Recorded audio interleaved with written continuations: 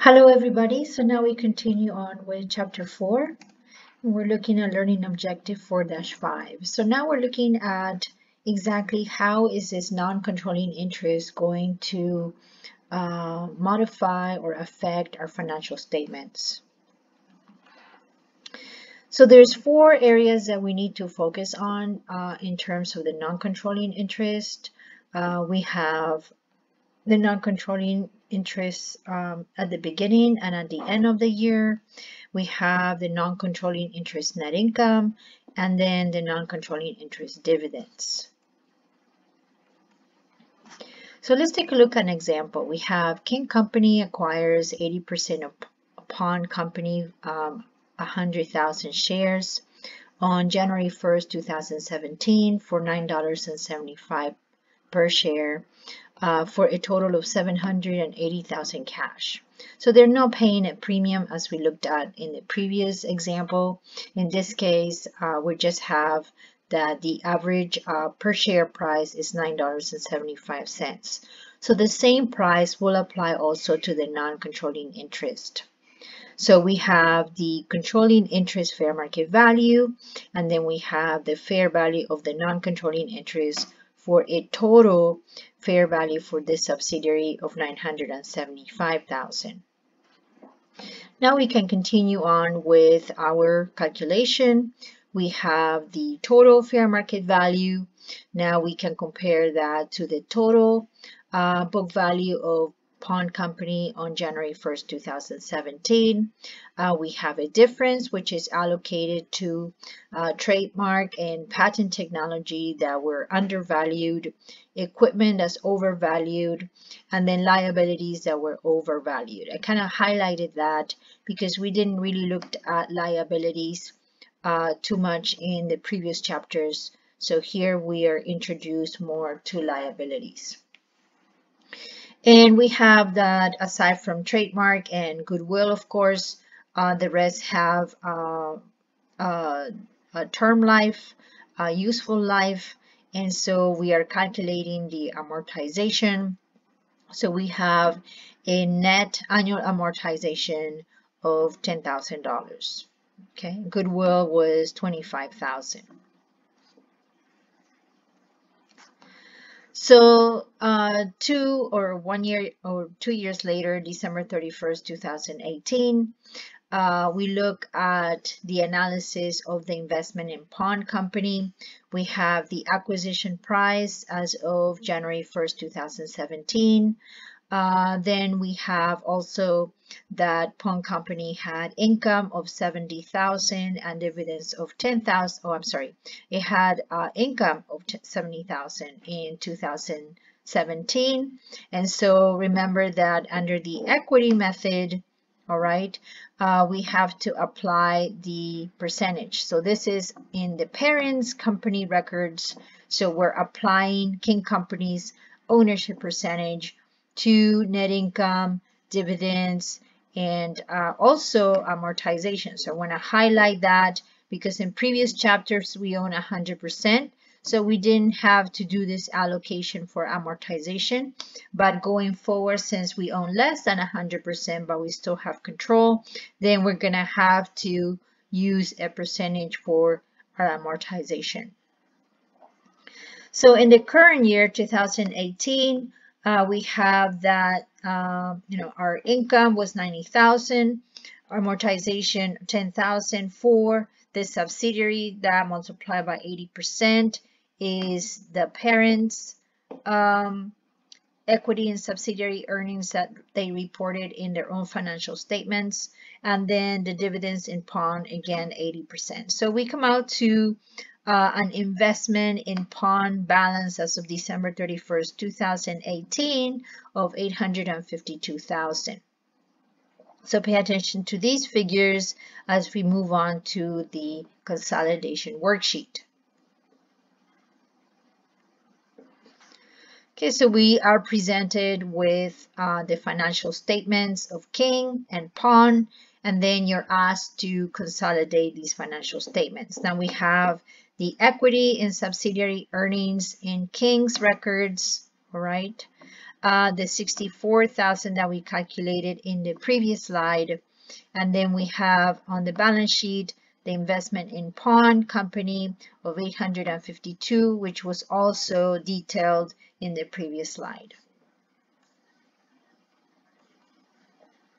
So we begin doing our consolidation entries. So we have pretty much the same entries as we had in chapter 3, except that here we're accounting for the non-controlling interest. Okay, so we have to entry S was to eliminate pawns, in this case the subsidiary's equity.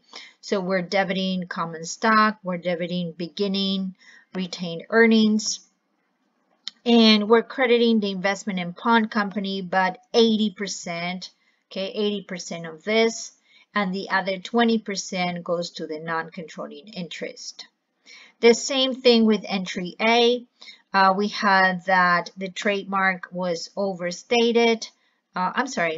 Not overstated, I'm getting confused. Trademark was understated.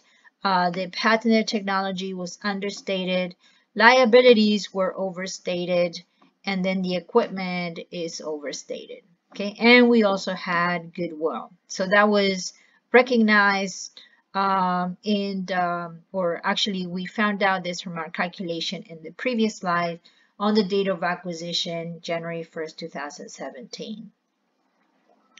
So this means that these figures are reduced by the annual amortization. Okay, so pay attention to that too. That would be for any of those that were depreciated. So let me just go back just to make sure. So we had, for patented technology, we had 120,000. For the equipment, we had 10,000, and long-term liabilities 40,000. Okay, so look, is 114 because we subtracted the 6,000 in amortization. The same thing with our liabilities. Okay, it's been reduced. It was 40,000, now it's 35 because this is the second year.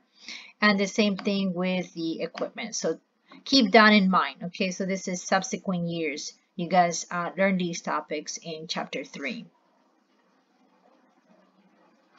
Okay, we have also our entry I, and entry I is just to eliminate the equity in pawns earnings.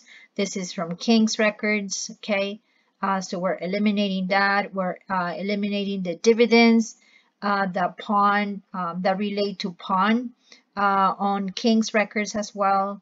And then we have our beloved entry E, where we have the amortization related to the patented technology.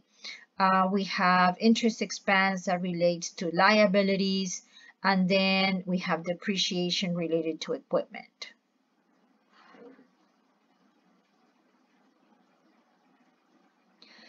So an observation, so the only two entries that have account that they have been modified from what you learned in chapter 3 is basically consolidations entry S and A, which we added in non-controlling entries. For all the other entries, they're pretty much the same. So we've come to the consolidation entries, the consolidation worksheet, and we can see that we have added one more column here for the non-controlling interest. Okay, and so we're gonna go ahead and record anything that relates to the non-controlling interest as we stated at the beginning of this presentation. So I just kind of wanted to revisit the non-controlling interest net income calculation.